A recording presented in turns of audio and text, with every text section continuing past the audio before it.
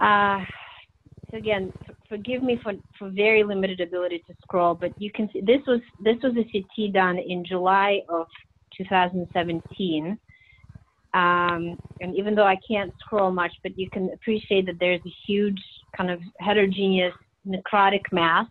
Even on this one cut, you can see that it's invading into the right renal vein. So when I looked at this case, I dictated renal cell carcinoma with renal vein invasion. Didn't provide a differential, right? Fairly reasonable. Not for, this is fairly classic. But I don't know about how your PACS works, but our PACS doesn't always show PET scan as a comparable prior. So I didn't see that there was a PET scan previously performed, and this is actually CT done at the same time with PET scan, and this was done in March. So the difference between these two studies is 4 months. So you can see that at the time 4 months. Right. So you can see, again, I'm having a hard time scrolling, but you can see this kidney was completely normal, save for like a 3 millimeter cystic that we'll always see nobody comments about. So urologist came back to me and said, well, we agree that it looks just like renal cell carcinoma, but renal cell carcinomas don't grow in 4 months like that. And the history that was available in PET scan, which again it didn't show up in the prior report, in the prior comparison list, is that this patient had a squamous cell carcinoma of the anus.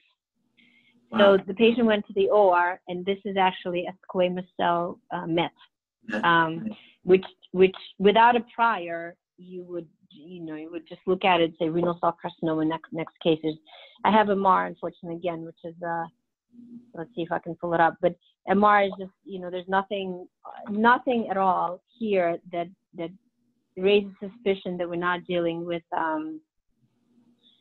just your routine renal cell. Let's see if I can pull it up quickly. The problem is just very your PACS we have as well, that the algorithm for pulling old studies doesn't automatically pull our prior PET CTs. And I've become a compulsive fiend, and I don't trust any algorithms, and I always go through all of the old cases on cancer cases to find out, to make sure I'm not missing something. So this is the right way to do it, and I'm not gonna lie, I try to do it, but occasionally it slips my mind, or I look in the prior and don't notice that it's all relevant priors are selected instead of all priors.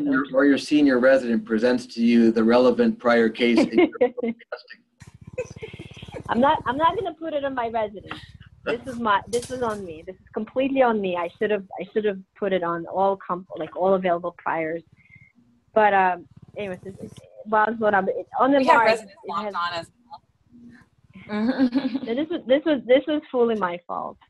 I had a similar one, Victoria, where a mass popped up in 6 months, and the same thing, I called it an RCC, and they were like, it doesn't grow that fast, and it turned out to be a plasmacytoma.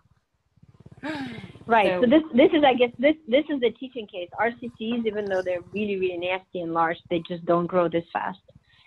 Actually, our urologist wrote it up as a case report because they've never seen a squamous cell method that did this. I'm sorry it's taken forever, but I promise you that there's nothing on MR that would clue you into anything else other than RCC, which is typical as they come. But